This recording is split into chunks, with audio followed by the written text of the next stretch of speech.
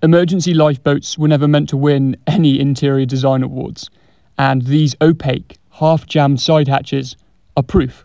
Once pulled close, they would plunge their occupants into near-total darkness, like the lid of a coffin. But to me, they have potential. Full of character, these hatches will become Orla's focal point, as a port-side window seat framing life afloat, and a starboard kitchen counter view. So this week, using a drill to pop the rivets, a screwdriver to break the seal, and a bit of a wiggle, the doors and upper guiding tracks lifted free, flooding the cabin with light from both sides. In their place, they left a layer of gunk.